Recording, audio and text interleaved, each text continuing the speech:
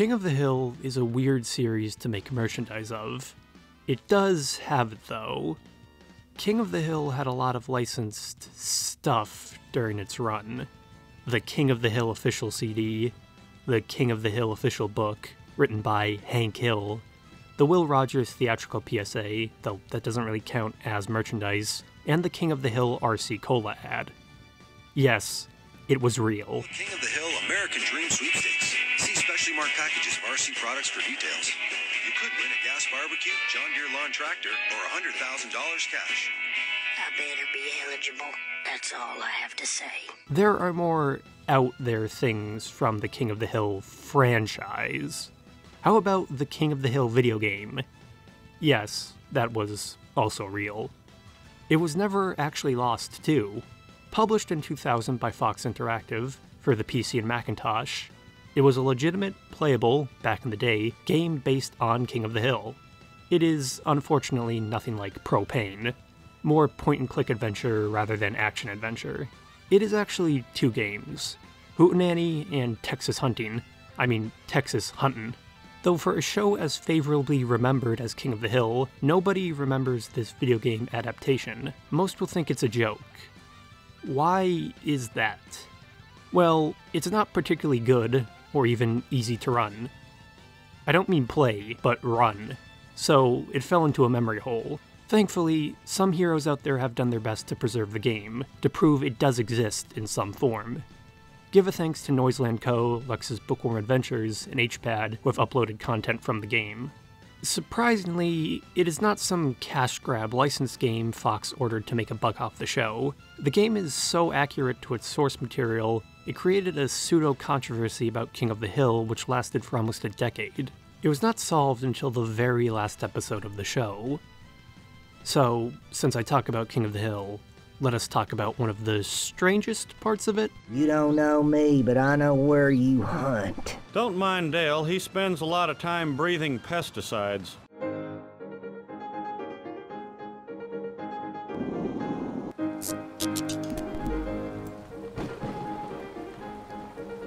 The phrase licensed King of the Hill game does not inspire confidence. While released in 2000, the King of the Hill PC game, as it's known, has two parts, Hootenanny and Texas Huntin. Both were likely under development between 1998 and 1999. Both largely only reference content from the show up to Season 3, 1998 to 1999. Parts of Hootenanny were probably produced as flash games for the show's official website first. The game's description reads, "For those of us who have always wanted to visit Arlen, Texas, but have never been able to organize a trip, now all the thrills come to the home computer with King of the Hill. Inspired by the hit TV show, it features the Hills and their neighbors in 20 different 4th of July games and activities, such as barbecue, which Hank Hill says is the only cooking that should be done by a man. Mow Hank's lawn quickly and thoroughly to win the lawnmower race. Go on a scavenger hunt in the Hill House with Bobby. Peggy's Tic-Tac-Toss game combines her favorite hobbies, word games and softball. Bill tries to recreate his first date with Lenore, his ex-wife, by building a miniature golf course. While Lenore will never more use it, that doesn't stop you." Meanwhile, Dale has turned his backyard into a paintball course, and you'll find old appliances and other objects to hide behind. Paintball, of course, is just practice for a trip with the Arlen Hunting Club. Who developed this? Flying Tiger Development, a company known for licensed games, also DVD menus. People are more likely to know Flying Tiger Development for the TurboGrafx 16 and Johnny Turbo, though. The King of the Hill PC game is still listed under products on the Flying Tiger website. Unfortunately, there is little to no information on it there. Only a screenshot from Bill's minigolf from the Hootenanny game. There is this, though. The King of the Hill game seems to have been written by the TV show's actual writers, too. Mike Judge and Greg Daniels' names appear on the cover. Mike Judge's name actually appears on the cover twice, interestingly enough. It is not stated on there, but the game includes some very exact King of the Hill knowledge and references to the established continuity only the real writers would be aware of. Bill's full name makes an appearance in-game. Joseph references the fact Dale gets an allowance. My dad says he'll raise my allowance if I do more chores. Of course, if I do that, then I'll be making more than him. And Cotton refers to Hank as Bad Hank. Correct! I I am already as nice as humanly possible to Hank, or as I call him, Bad Hank. Yes, even if this game was produced before Season 4, it also seems to allude to a few things that had not yet been established in show as of the time of production. Why so obscure? It's so unknown a good amount of people think it is totally made up. One reason may be because the term King of the Hill is pretty ubiquitous in video game jargon, either in game titles or game modes. It's not easy to find or search then. There also does not appear to have been many ads for this game. Most of the reviews about it are recent and are usually jokes too. This 10 out of 10 review from King of the Hill fan 42069 on August 11th, 2020, proclaiming Hank Hill their waifu and saying this game is amazing is likely not legitimate. I highly doubt they even played it too. Mike's review on Amazon from December 30th, 2000, titled Arlen's Never Been So Bland, is probably the most legitimate and gets at the game's core issues. When I purchased King of the Hill, I had hopes that it would be as good as Virtual Springfield, the CD-ROM based on The Simpsons released several years ago. I couldn't be further from the truth. First, the game is monotonous. It's the same games, same remarks, same everything with each game. In addition, at least 2 of the games in the Hootenanny section are readily available on the internet in the form of free Shockwave games. The games are horribly boring and are over in a matter of a few minutes. There is very limited interactivity with the people in Arlen and with the places you can go while in Hank Hill's house. In short, save your money. The TV show is exponentially more entertaining than this piece of dreck. Today, the game is essentially abandonware, or legal complications with Fox mean it basically is. Licensing complications and general uninterest mean it is unlikely to ever see an updated release.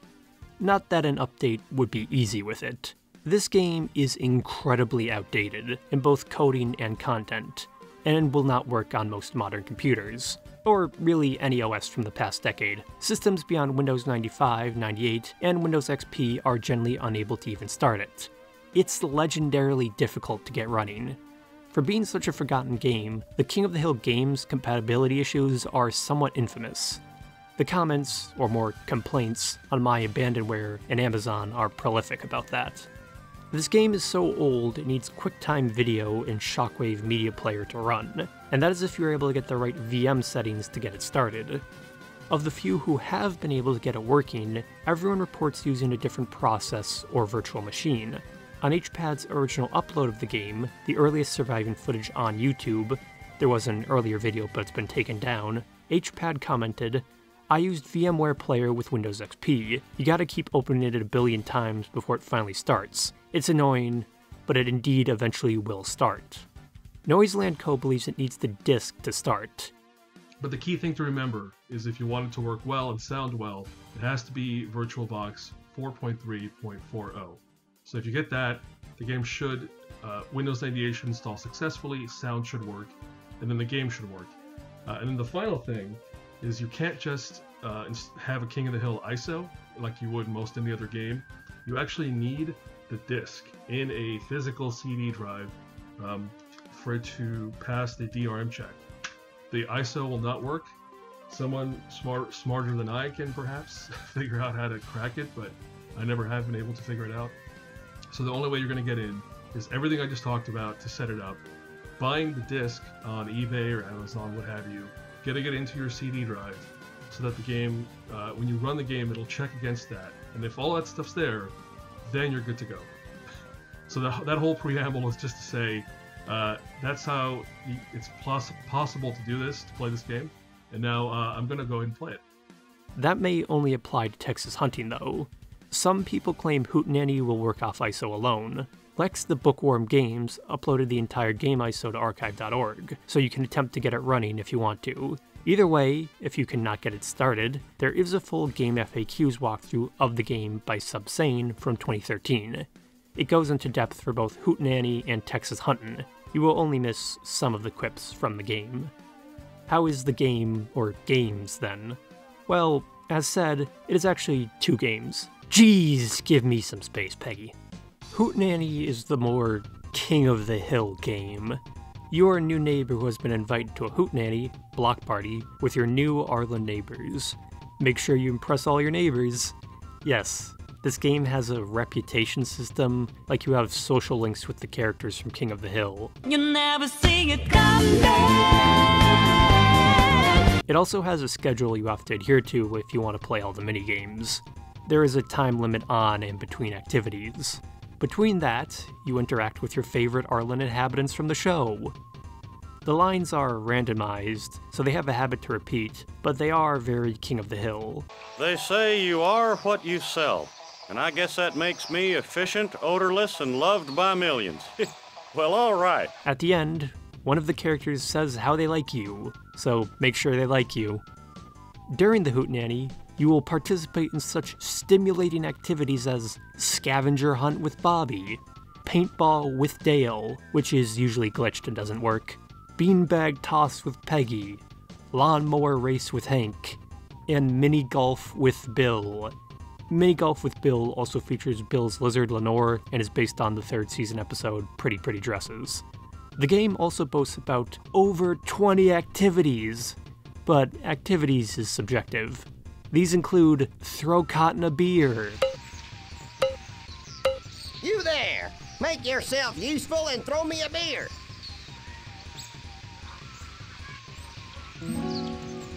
You're a pathetic loser, but at least you're a pathetic loser who fetched a beer for a war hero. Swat mosquitoes on Bill.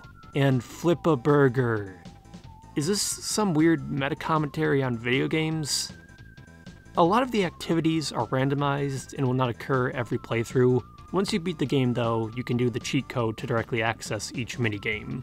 Though, according to some Reddit posts, some of the minigames, like mini golf and paintball, were freely available online as flash games. Not anymore though. Texas Huntin then. It's exactly what it says. The opening is this, frankly, very bizarre scene where Hank introduces himself to the player. Hello there, I'm Hank Hill. My friends and I have just started up a local hunting club, and I couldn't help but notice from your cart there that you're a fellow enthusiast. That's quite a doe decoy you've got there. Now, normally I wouldn't be this forward, but how'd you like to join us on our first outing? Our hunting group could sure use a pro like you around. You'll know what I mean when you see these guys. Tell you what, why don't you come by my house tomorrow? Not too early, let's say dawn. I'll see you then. After that, you join the Arlen Hunting Club to go hunting. Once you choose your equipment, you head out to hunt in parts of Texas or Oklahoma, just Oklahoma in general. Don't shoot humans, not that it'll do anything, because your license will be revoked and your hunting partner will yell at you. You almost killed a person! You are in violation of rule number 57-A, subsection D, paragraph 2. Plus you shot at something that wasn't on your license. It is really a pseudo-realistic hunting game, for 2000 that is, with a King of the Hill skin. The idea is mostly based on Season 1's The Order of the Straight Arrow, Season 3 Good Hill Hunting, and some of the ideas will later show up again in Season 8 years later during Fish and Wildlife. What can be said about it? It's not as bad as one would think, but also not remarkable in any way. This is not really a review though. The King of the Hill charm really only shines in the dialogue in Hootenanny, mostly isolated to the quips and one-liners in the interactions. Some of them are pretty vicious too. You want to keep talking to me? You must be a real loser. 90% of Cotton's lines are dedicated to ragging on Hank. Name's Cotton Hill. Hank Hill's dad. There. I admitted it. Really, the most interesting part of the game, this is strange to say, is exploring the Hill House. You can also see a bit of the neighborhood, but not much. Hootenanny is a good idea, but not much of a game. At the end, your reward is talking to John Redcorn. I'm a spiritual faith healer. I converse with my gods, and then I take their ancient wisdom and bestow it upon my patients. And it's covered by most insurance plans. Texas Huntin is a game, but not much interesting. It is not impressive and rather bland, but you would get your money's worth for a PC game in 2000. These negatives outweigh those few positives. There are also game-breaking bugs, but that might be due to emulation. The paintball minigame seems to be broken on most installs and will automatically disqualify the player upon start. The other games are crushingly generic, and you can, or could, play on Flash/Shockwave sites for free online back in the day. The art, while largely on point, can also be a little janky sometimes. Khan is the worst example of this. It looks like he was stung by a bunch of bees. Beyond that, the animation is not that bad, but there is not a lot of it. The most interesting part of the King of the Hill video game is barely even related to the game. A single line of dialogue in this game created a controversy, or more mystery, that would last a decade after its release. What is Boomhauer's first name? Well, it is Jeff. It was not fully revealed until the series finale in 2010 though. But that was not technically the first time. For a decade, rumors circulated online that Boomhauer's first name was Jeff. It turned out to be correct, but impossible to prove until the final episode. So where did this rumor come from? It may have first shown up in a King of the Hill Emmy ad in 2002, but no archive remains of that image. So that is not for certain. Boomhauer does say this in-game though. Hey man, my name's Jeff Dolan, Dad's Boomhauer III. You can just call me Boomhauer though. Yes, he drops it right there. Nobody ever knew the source of it because nobody remembered or cared about this game. There's even an argument on Wikipedia about this. Due to the game's obscurity, the rumor circulated without a source for a decade. But if you played it, you would have known Boomhauer's first name 10 years early, the game's only lasting legacy, and nobody really knew it or appreciated it. Only the writers, I guess. Is the King of the Hill video game rightfully forgotten? Probably not. The more surprising thing is that, for a show like King of the Hill, it exists at all. Not that the writers/producers did not have other odd ideas. Do not forget the attempt at a live-action Monsignor Martinez pilot. The impressive thing about the game is it seems some of the writers worked on it, but that is unclear. It's rather true to the show in humor and theme. The credits do not provide much detail on that, but for whatever a King of the Hill video game can be, it is a faithful attempt at one. The issue is that King of the Hill video game did not need to exist. Well, this one at least. It is really more a King of the Hill episode in the form of a video game, a very weird one with a self-insert player character, but as Bobby says, Do you know some people don't consider video games to be a sport? Just because you play them sitting down doesn't make them not. Hey, I got blisters. My grandpa says when he was young, they didn't have video games. And that's why they call it the Great Depression. Computers don't make errors. What they do on purpose.